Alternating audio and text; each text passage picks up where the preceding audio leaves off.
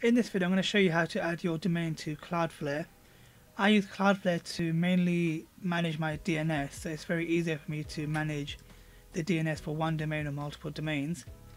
But you can also use it as your main CDN, so you can deliver your images and your static content even faster, and you can use it for some of its protection features. Now, I'm going to be using only the free account, but there are also paid options. So first I'm going to go into my domain host. Now this process is similar for whichever domain registrar you're using. So GoDaddy, NameSilo, but in this example I'm going to be using Porkbun. So I'm going to blur some of the domains here.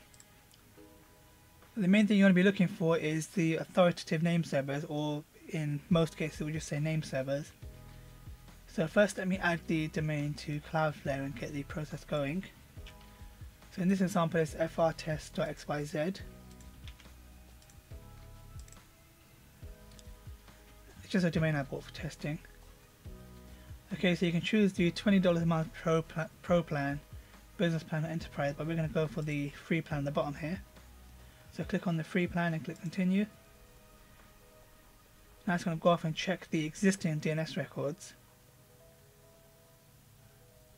So if your domain's been freshly registered, it may not show. I'm going to delete all of these because I don't need any of them. We'll start from scratch. I'll do delete. So this is the current setup from the registrar. I'll delete it later. Do continue. So now it's picked up the current name servers as these Porkbun name servers, but we need to change it to these ones here. It's johnny.ns.cloudflare.com and nina.ns.cloudflare.com.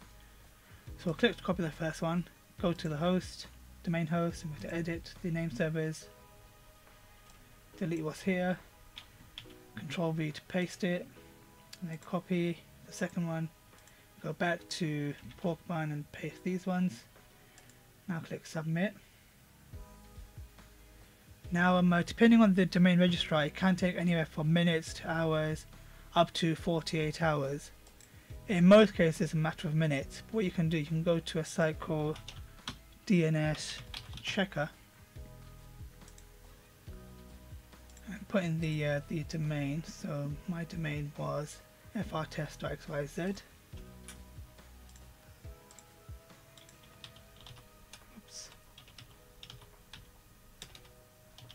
Type .xyz, and you want to change this one to NS for name servers and do search. So you can see it's still on the Porkbun name servers, so this might take half an hour or so. So I'll pause the video here and I'll let it update and I'll show you. Just click down here. So I just do apply recommendations. Okay, and then check name server. So it says it's checking it. So it'll take a little while, so I'll leave it here and I'll come back to it. Okay, it's taking a bit longer than expected to get this updated, but I'll just show you inside the Cloudflare control panel how I use it.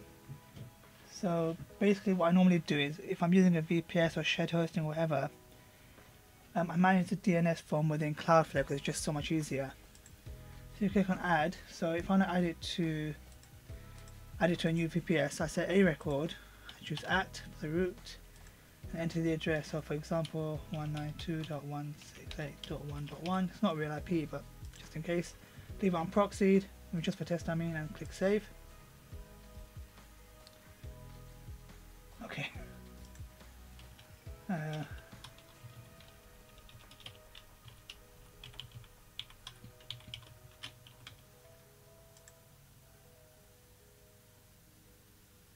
Okay, so now if I have a VPS at this IP, the frtest.xyz domain will point straight to that one. You can also add the same for www. So the way I do that is go to CNAME. Well, I think A name's okay as well, but CNAME, www, I choose @ to send it to the root. And normally for CNAME you don't proxy it. Again, there's a load of ways to use these options, but this is the way that I use it. And then for the MX records, I delete these existing ones. These are just from the registrar.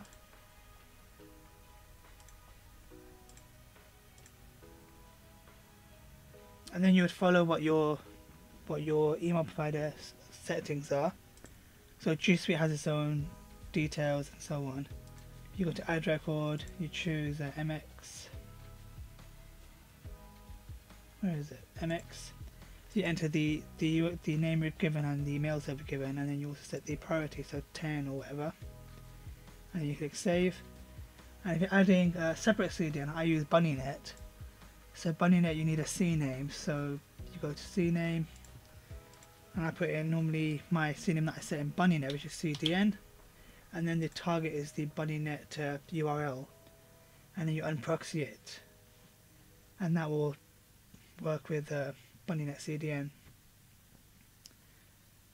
And yeah, I'll cover some other details in another video, but you can also, they've got a beta for email access, and you can go to caching, go to workers, rules, and so on. There's a lot to add in here, but that's the basics of Cloudflare. Untitled Domain, and I'll see you in the next one. Thanks, bye.